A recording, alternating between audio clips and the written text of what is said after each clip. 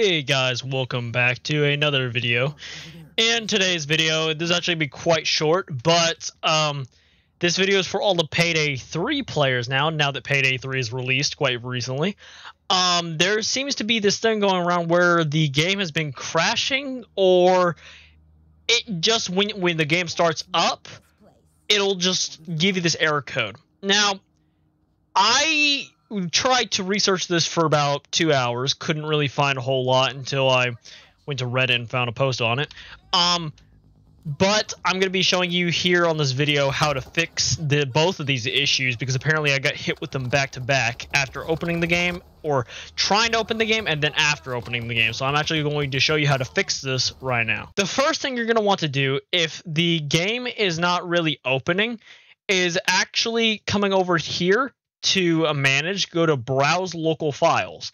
Once you come over here, you can, if you can see this, go to properties. Then after you go to properties, go to compatibility, and then run this as administrator right here.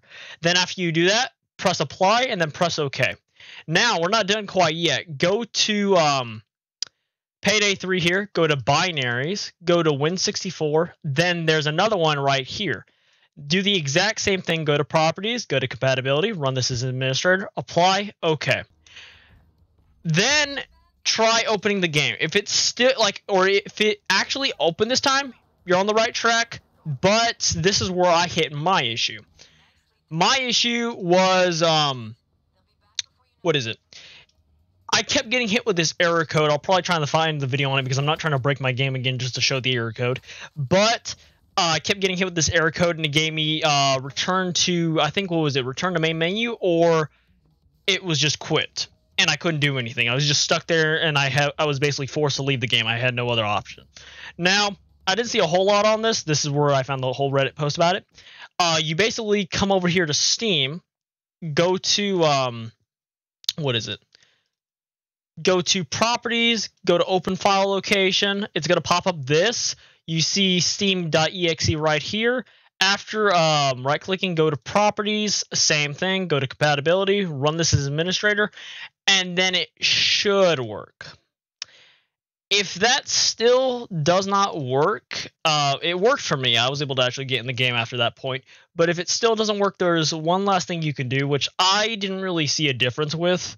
But according to some people, it kind of helped. So you can come over here to properties on Steam and go over here to the launch options. So basically, you put in, what is it, dash DX12 or DX11. I don't know exactly what this is, but apparently for some people, it just helps their game work. I can't really say.